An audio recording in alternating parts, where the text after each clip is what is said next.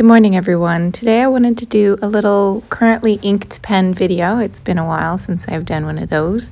But first of all, this is what I did this morning. I've reorganized all of my journals according to size instead of dates. I just like the way it looked on my shelf a little bit better.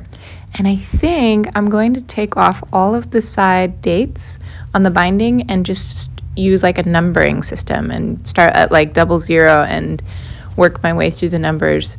I've also taken all of the seals off. I didn't like how they sat on the shelf. It was a little bulky, and who's gonna read my journals? Anyways, I have two inks that I'm going to compare. This is the next journal I have in the lineup. I'm currently using a Leuchtturm. This is an A5 size. I still have a ways to go before I start my new journal. I actually bought a thing. I ordered another Chic Sparrow. It's going to be a light blue jay folio for the A5 size journal. So that will be fun. Anyways, we'll start off with 2 Sailor pens, and then we'll move on to my 2 Pelikan pens, 3 modern pens, and 1 vintage fountain pen. This is the Sailor Professional Gear in the fine nib with a black cartridge. And to be honest, this one I'm not that thrilled about. It's a little bit drier of a nib. It's still a beautiful pen, but this one is super cool because it's a extra fine, but it's so juicy. I've used the black cartridge in this one as well. I wish I kind of still had it in there so that I could give like a better comparison, but this particular nib is so juicy, and yeah, I'm just shocked that it's as juicy as it is, and there's a little bit more flexibility in the nib as well. I wouldn't call either of these a flex nib, and you have to be really careful when you do flex, put a little pressure on them, but this one definitely has a bit more movement.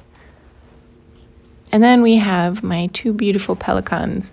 The tiny one is a Pelikan 400 from the 1960s, and then the big one is one that you have seen many times so far. It's the M800 that was made this year, I believe. Here's just a quick comparison of the 2 nibs. They have that like Pelikan shape. They're very like stout nibs, although you can see there has been some changes in the last couple of decades, and there's fuzz.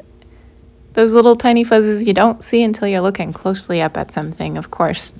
My nibs are a little bit dirty with ink, but that's just, they are being used on a regular basis. So here is my vintage Pelikan fountain pen, which feels a little square, like the tip of the nib is squared off more than the other Pelikan. So almost has this like italic kind of stub nib feel to it, but not quite. It was listed as a fine nib. I think this one I actually bought off of Peyton Street Pens, and it's a piston filler. There was actually a leak in the piston, which is very common with these older Pelikans, and Peyton Street Pens was able to repair it. There was just like a little crack they were able to fix, which I really appreciate. It has it's a nice juicy pen. That is a diamine ink that happens to be fairly dry. And then, of course, I'm referring to this guy as Big Papa just because it's a rather large pen in comparison.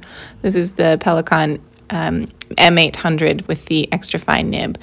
Also juicy. These 2 diamine inks are really similar.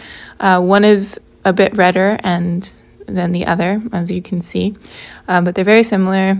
This Pelikan nib, real quick, is a bit stiffer than the vintage nib as well. So anyways, these 2 inks, it's Rustic Brown and Syrah, both by Diamine. These are both inks that I've never really cared for. I like the colors, but when I've put them in other pens, I've just not really enjoyed them. But they work really well in these Pelikans. I'm telling you,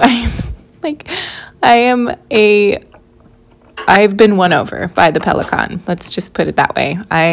Every ink I have put in these pens like works so well. I don't know what's up with that. Like how do they host a variety of pens? I don't know, or inks. Anyways, thank you all for watching, and I'll talk to you soon.